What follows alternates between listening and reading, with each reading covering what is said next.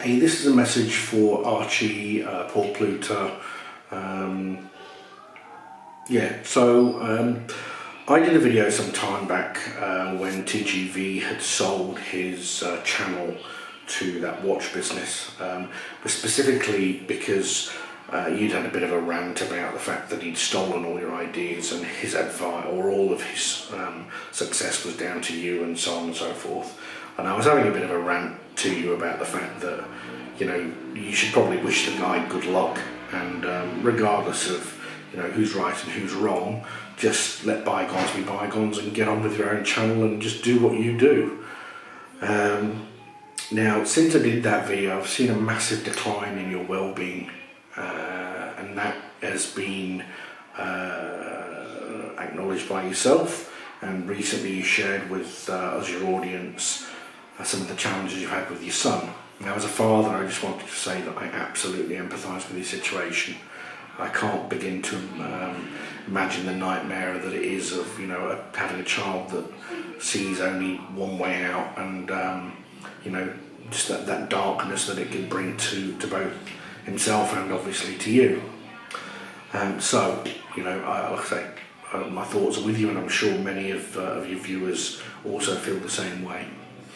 But there is also an aspect to this which I feel I need to comment upon, and I'm not trying to give you advice, I'm just trying to get off my chest some of the things that I'm screaming while I'm watching your videos inside my own head, and I'm sure, I'm hopeful that some of your other viewers feel the same way about this. This video was really sort of instigated from two that I saw recently on your channel. The first one was where you were talking about the fact that you'd asked your old man for $1,500, and you had a big spat with him, and you know, he obviously didn't want to give you the money, but he did in the end. And that was compounded by the fact that the next video I see is you saying that you've gone on to a website, booked a cheap Jetstar flight, and you've chipped off to Sydney, and you've still got the black dog and this and that. I just want to be clear in my communication too, just on my thoughts, but your son's in a really dark place, mate. You have a black dog with you, a bit of depression, probably as a result of that. You need to kick that dog in the nuts, mate. Pull yourself together and be there for your son.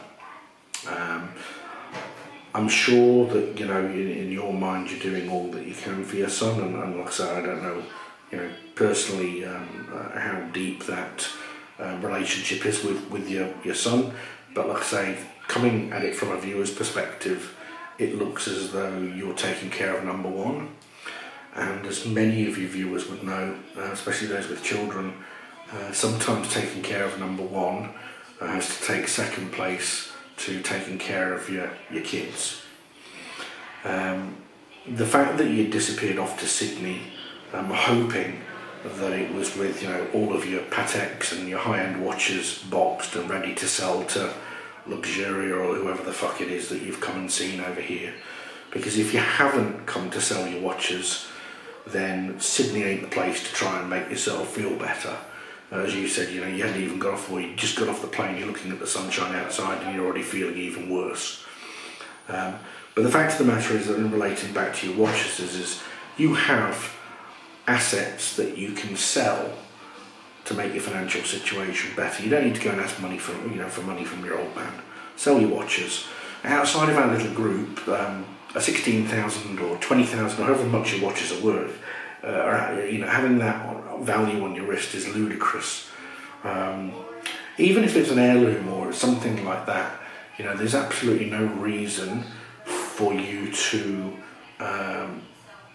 pull yourself together and monetize that watch and do something good with the money. And by do something good with the money, I mean get some counselling for your son, get some counselling for yourself, hire a caravan or something like that. Go travelling around Australia for 6 months with your son. Do something with the money that is of use. Like wearing this silly watch on your wrist is absolutely ludicrous, and I think a lot of people who watch the channel would agree with me.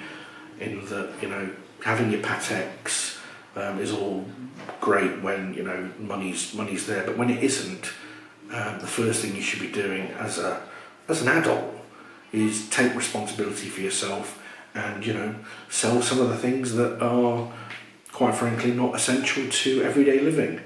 And a white gold Patek, whatever it is absolutely not essential. It's a luxury item, and at the moment you're not living a luxury life, so get rid of it. Anyway, like I say, I just wanted to, I suppose, just get this stuff off my chest and you know, wish you well, but also just give you a bit of a reality check and say, pull yourself together. You can get yourself out of this situation, but you need to do it yourself. You can't rely on others to do it. People will be there to support you, but handout time, not acceptable. You need to do this for yourself, because this isn't the first